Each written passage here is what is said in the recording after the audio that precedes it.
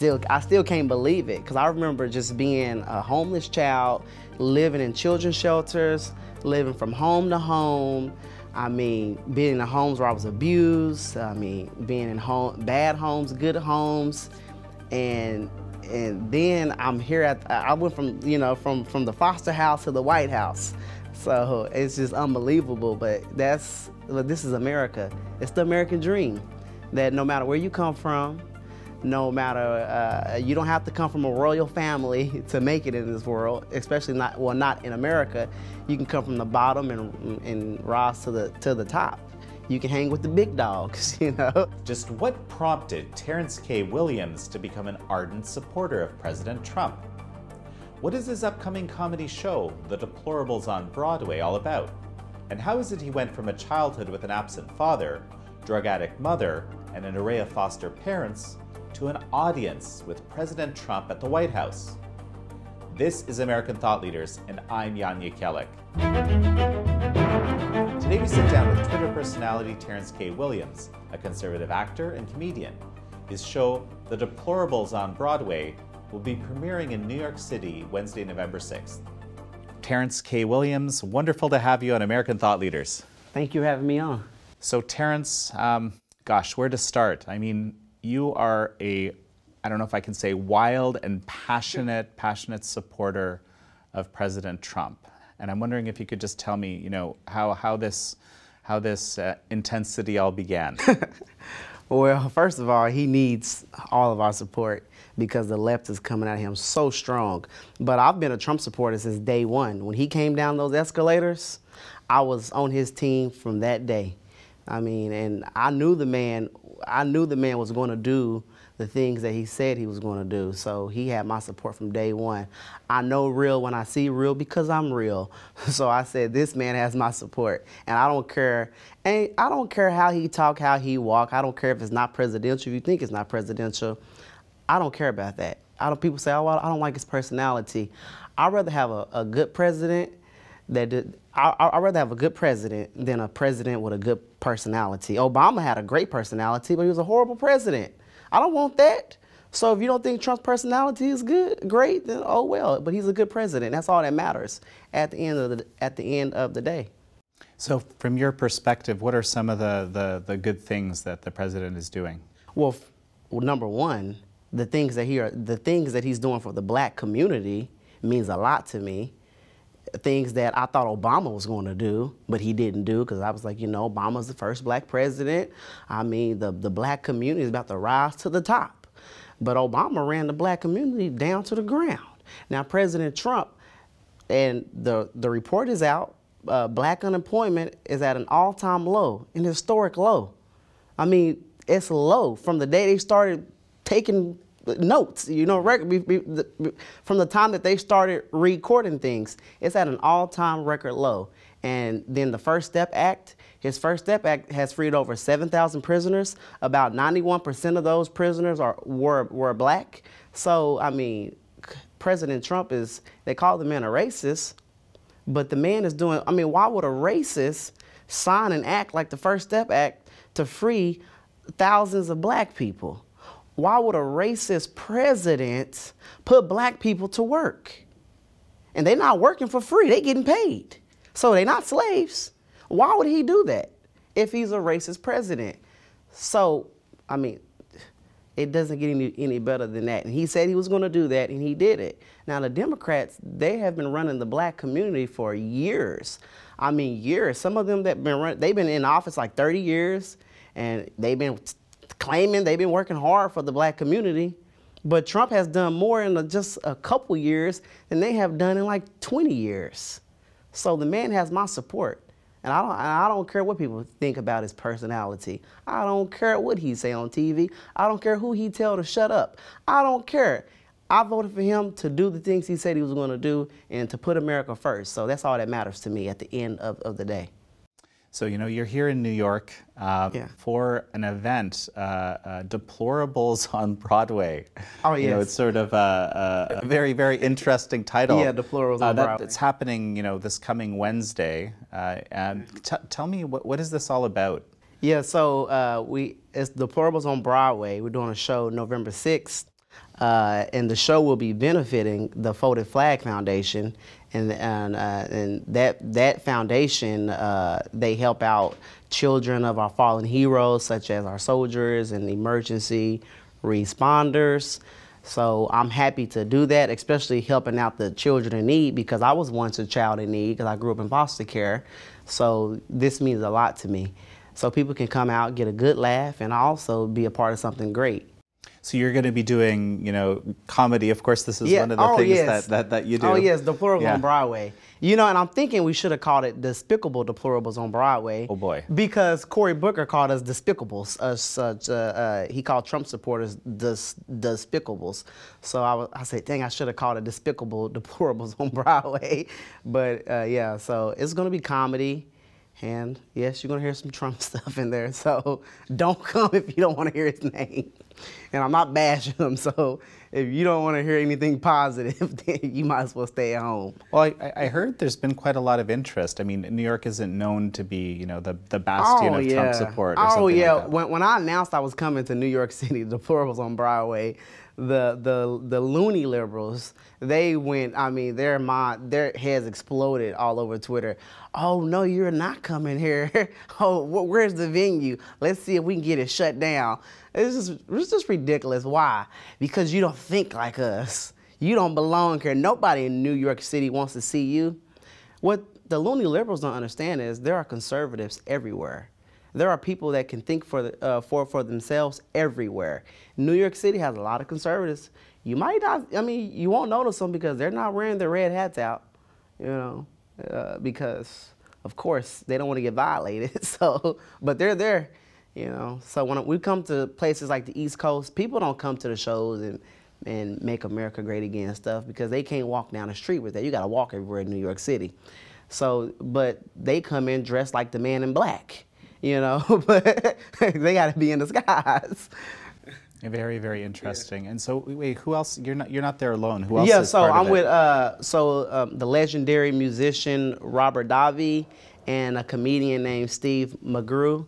Both of those guys will be a part of the show. Awesome talent.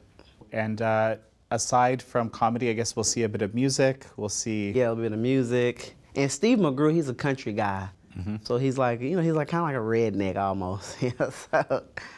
Pretty interesting. So yeah. we'll put up the link. It's I think. Yeah, they can get they can Google Deplorables on Broadway or go to terrenckwilliams.com and you'll find it there easier if you just type in Deplorables on Broadway.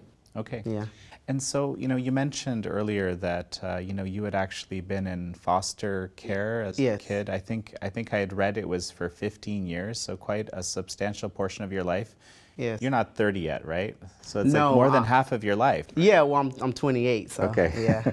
so it's getting there. Yeah, I'm getting there. Oh, Lord Jesus. That's amazing. I mean, you were actually, you know, I think maybe a month ago or a month and a half, something like this, you were actually, you know, welcomed at the White House and the president singled you out at an event. And so, but where you started was a very, very different place. Yeah, and I'm still blown away by that because I was just thinking to myself, like, and I was in foster care from, I mean, I remember starting kindergarten in foster care, being in somebody's foster home and starting, you know, in kindergarten. So I'm like, I was in foster care at an early age and been in a lot of different homes. And I never in my life, ever thought I would be at the White House. The White House wasn't even on my mind. Mm-hmm. You know, the only houses on my mind was finding a new home, you know? So, and it's just amazing. And I mean, I'm still like in disbelief. I still can't believe it because I remember just being a homeless child, living in children's shelters, living from home to home. I mean, being in homes where I was abused. I mean, being in bad homes, good homes, and then I'm here I went from, you know, from the foster house to the White House. So it's just unbelievable. But this is America. It's the American dream. That no matter where you come from, no matter, you don't have to come from a royal family to make it in this world, especially not in America. You can come from the bottom and rise to the top.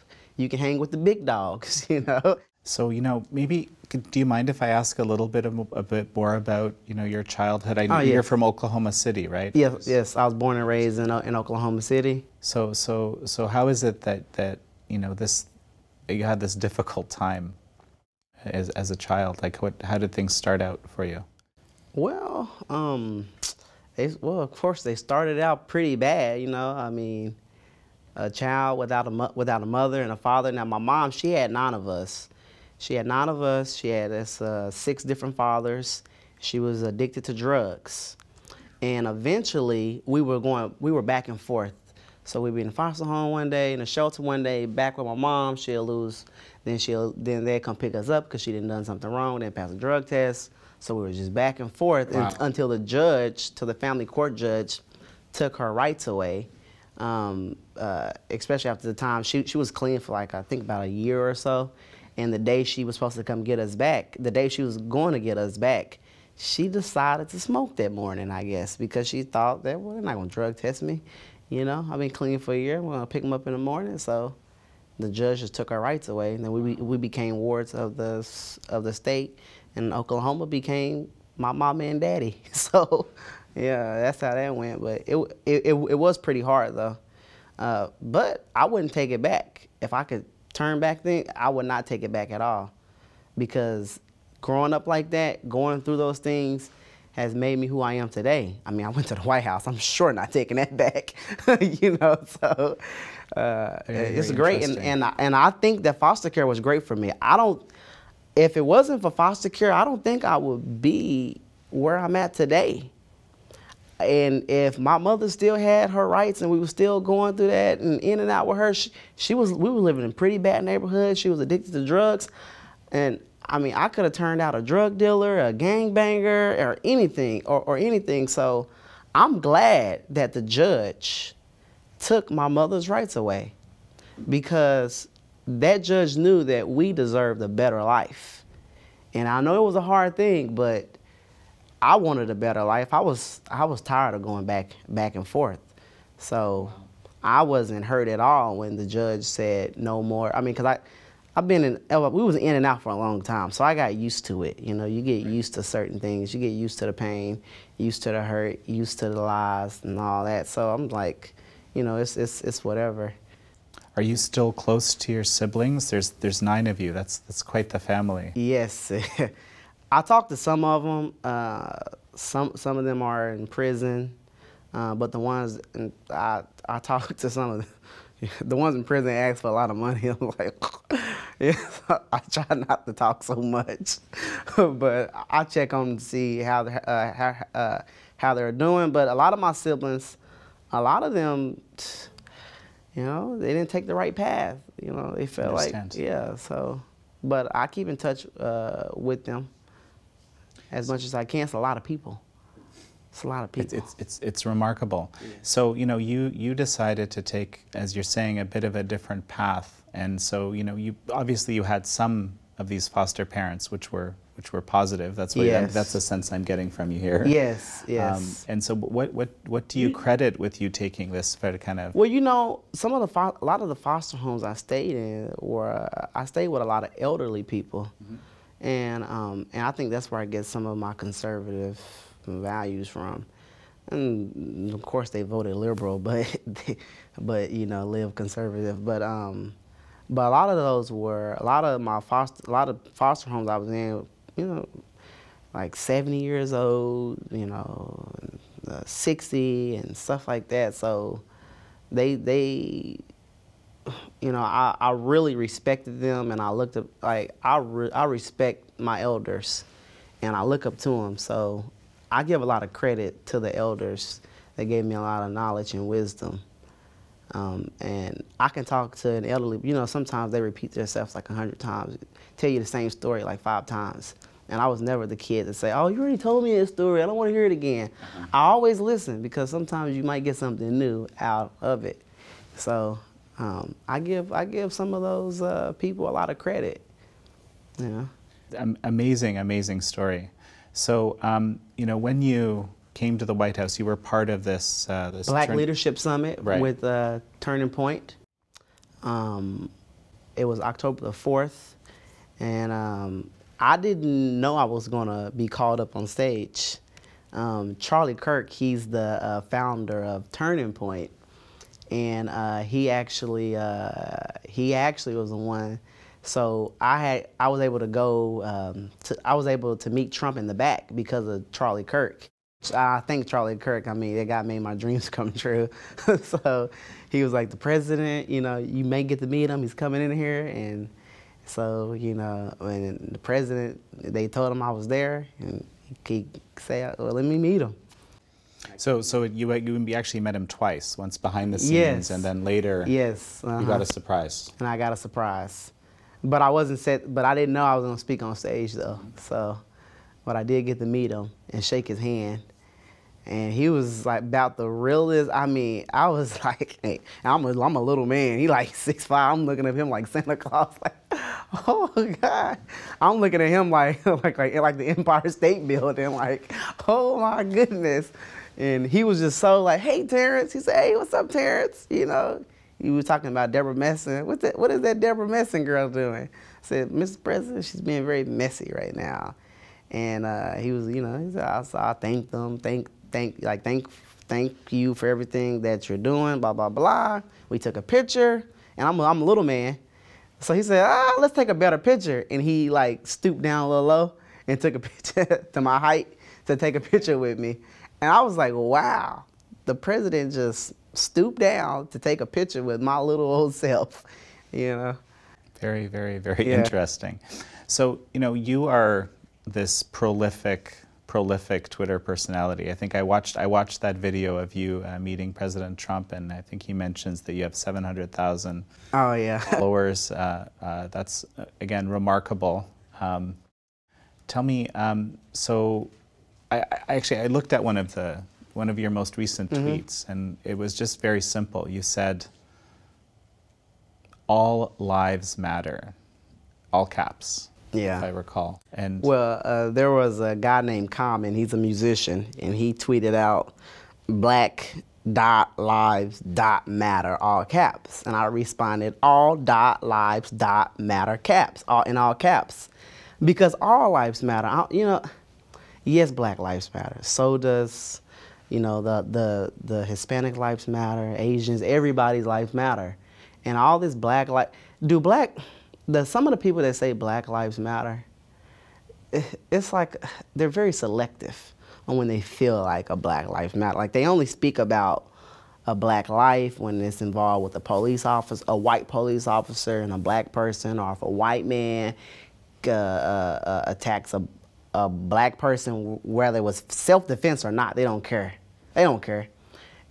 But why don't y'all, if Black lives matter, why don't you speak up when hundreds of kids get gunned down in Chicago, Black kids, 3-year-old little girl shot in the head, nothing, not on CNN, not on MSNBC, all the Black Lives Matter activists, they're quiet, they're tweeting about eating double cheeseburgers. Did y'all not hear about this story about this little Black girl that got shot, about that little Black boy? Y'all tweeting about everything else. But let it be some grown man that tried to rob the store and he gets shot by a white police officer, and then people riot in the streets. Well, they didn't have to shoot him. They could have tased them or sprayed him with a water gun or something. No, the man had a gun and he robbed the store and pistol whipped somebody. He didn't care about that person's life in that store when he pulled that gun out, but they will show up for stuff like, and then here comes Al Sharpton. Here comes Al Sharpton, because he see dollar signs. He don't see dollar signs when a little kid gets shot by a gang member, because he can't sue anybody. He can't sue. The gangbang ain't got no money. He don't even file his taxes. He sell dope. So Al Sharpton can't make no money off that. But he can sure make money if a police officer's involved. He can try to sue the city and get the family all riled up and CNN all riled up, and get the Black community all riled up and try to make a couple bucks. And then he gone until the next person gets shot by a police officer. So you think it's highly, highly selective, basically? Oh, highly selective. I know it's selective. I know it's selective. and I think the whole world knows it.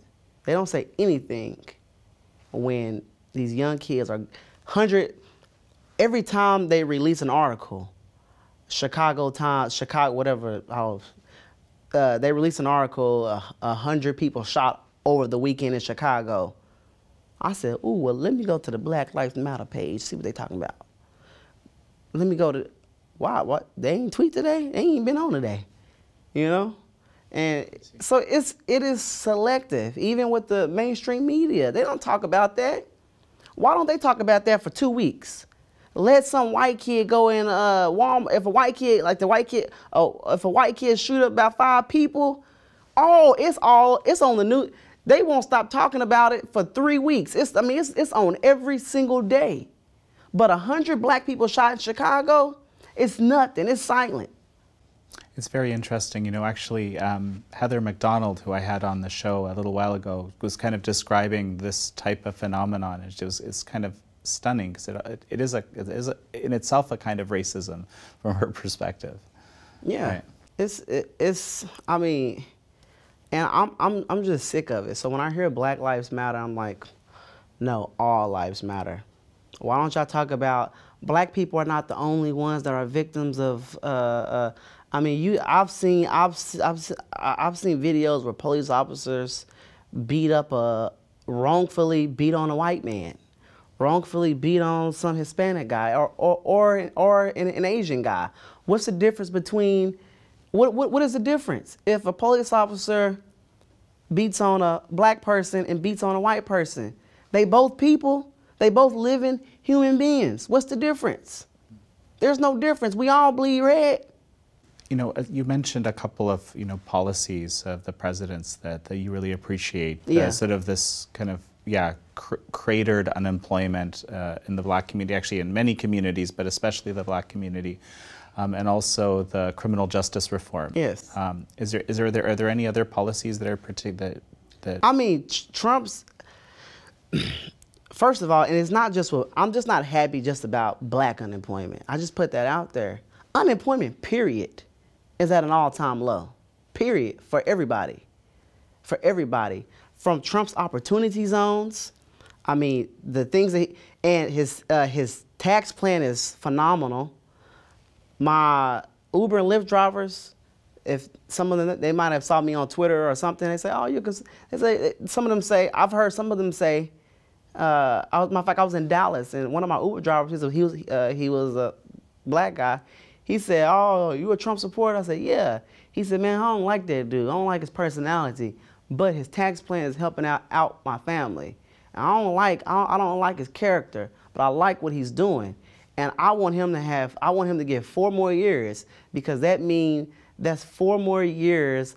That I can help my family out more. That's 4 more years of extra money that I get back on my taxes. That's 4 more years that I can put extra food in my baby's mouth. So I gotta respect the man for that, but I don't like his personality, and that's great. He said, and he said, I loved Obama's personality, but he didn't do anything he said he was gonna do. I see. So the wall, yeah. Yes. Putting America first, putting our American children first, and not putting our American people first, and not the illegals. That is very important. Building that wall, getting rid of these illegals. Like it was a plant in Mississippi. They had a bunch of illegals there. And my favorite department came ICE. That's my favorite. They are some of my favorites. I love ICE. They came through and got rid of all of those illegals. And the next week, a whole bunch of black people lined up for job opportunities at that plant. A whole bunch of Americans lined up. That right there is putting America first. We're gonna finish up shortly, and how long are you in town? So I'm in town for probably, I was gonna leave on Saturday, but I might leave on Friday. I gotta get out of New York City. It's crazy here. So and you have one show Yes, coming? yeah, so, and yeah. Any other plans? Well, I have the show, the Deplorables on Broadway, and that's really it for this year. But next year, in January, I'm supposed to be going to Phoenix doing a show, and I'm gonna be doing more and more cities.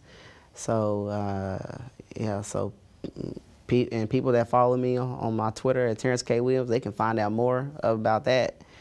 I'll be sending out updates all the time. So. Oh, wonderful! It's and helping the president get reelected. So, you know, that's part of my mission too. Got to get this man reelected. Well, Terrence K. Williams, so great to have you. Thank you, brother, so much. Appreciate it.